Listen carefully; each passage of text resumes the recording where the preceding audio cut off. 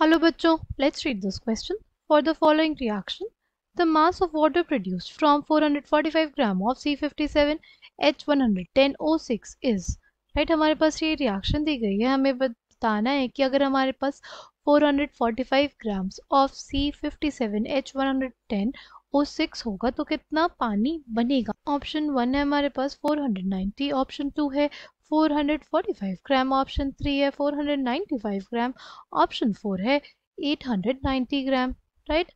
The key concept for this question is, की concept क्या हो जाएगा इस क्वेश्चन के लिए, वो बेसिकली हमारे पास हो जाएगा, देखो, combustion of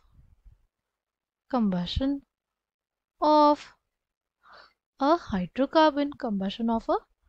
hydrocarbon, राइट। हमारे पास हाइड्रोकार्बन क्या दिया हुआ है, वो दिया हुआ है C57H110O6 और इसके कंबशन की रिएक्शन भी हमारे पास दी हुई है। ठीक है, उस रिएक्शन को लिख लेते हैं और फिर स्टाइक्योमेट्री के अकॉर्डिंग हम लोग इस क्वेश्चन को सॉल्व करेंगे। ठीक है,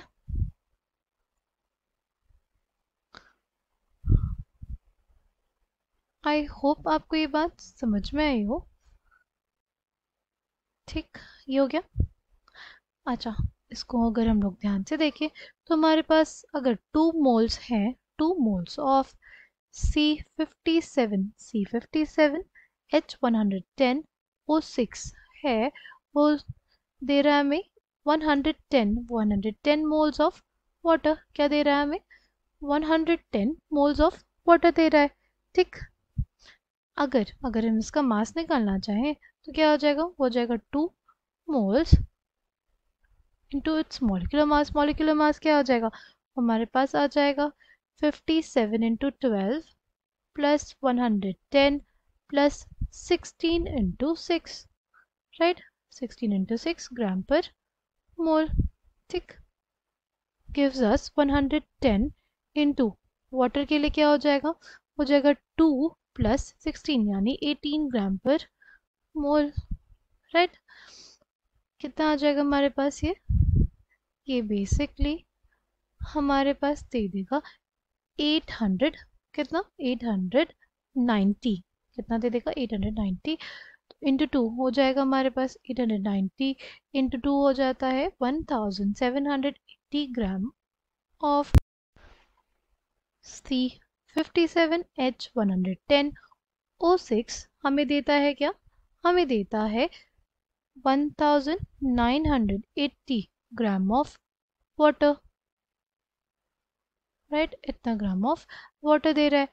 ठीक, अगर हमारे पास 1 ग्राम होगा, 1 ग्राम ऑफ C57H110 और O6 प्रेजेंट होगा तो वाटर कितना हो जाएगा, 1980 बाय 1780 ग्राम ऑफ वाटर। ठीक, अगर हमारे पास हो 445 ग्राम, अगर हमारे पास हो 445 ग्राम ऑफ C57H110O6 तो क्या आ जाएगा, 1980 bye 1780 into 445 gram of water, right. इसके लिए आंसर कितना हो जाएगा, वो आ जाएगा हमारे पास 495 ग्राम ऑफ वाटर।